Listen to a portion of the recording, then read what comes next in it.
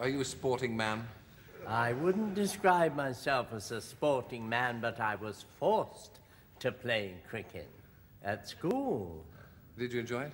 I hated every moment of it.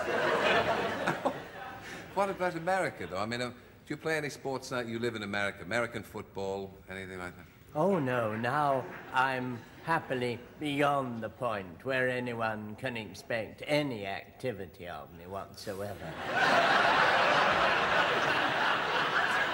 Now, you've lived in America for the last 6 years.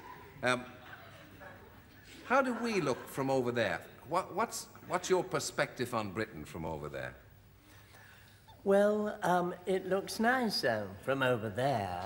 But then that's a hard thing to say.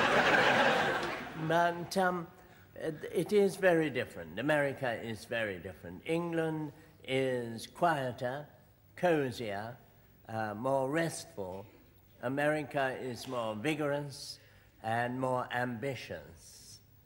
But also, of course, Americans are very, very friendly.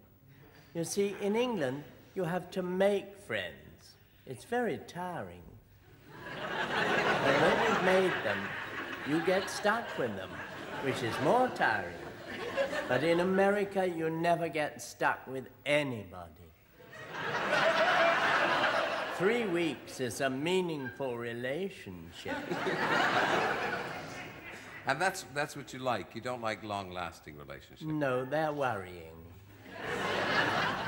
You were, Remembering the Naked Civil Servant, your book, and you were given a rough time over here when you lived here in your 20s and your 30s. Do you think you'd have a happier time now if you were growing up here now, if you were in your 20s now? Would it be any different? Oh, yes, my life would be much easier now. Happier? Oh, yes. Why do you think that? Well, because anything goes. You see, happiness, life, the world has fallen into the hands of the young. See, there were no teenagers when I was young.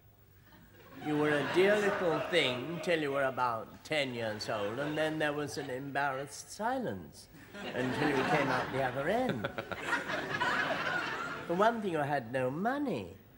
There could never have been a teenage market because no teenagers had any money to spend. But do you think people would have been more tolerant of the way you behaved and the way you dressed? Now, I live on the Lower East Side. There is nothing you could wear or do or say that would make you seem remarkable. There are people with rocking horse hairdos. The ends of their hair are gold, and the middle of their hair is green, and the roots are black. And nobody is taking the faintest notice. That doesn't please them, does it? Well, I don't know whether it pleases them. I worry the punk movement began in England, but the sad thing is the punk movement is a hostile movement. The punk people are not happy, and that worries me, because if you can do anything, if you can say anything, if you can wear anything, then surely your attitude toward the world should be benign, friendly. Yes, but surely if you're allowed to do anything you like, then there's no incentive to do anything. There is if you make chains for yourself. When the chains are not put on you by others, you have to exercise a certain amount of discipline. So you have to try and invent a way of going on, a way of living, a way of speaking, dressing, that represents you. And that is your discipline. And that tells you where to go, what to do, how to live. How would you describe yourself? Do you think yourself, do you see yourself, do you feel happy?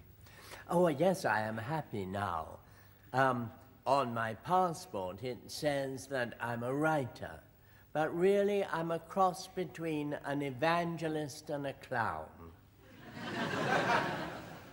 Where does the evangelism come in? Just as you just said, people should do whatever they want to do, is that That's right. I only understand happiness. And all I can do is tell the people of America how to be happy.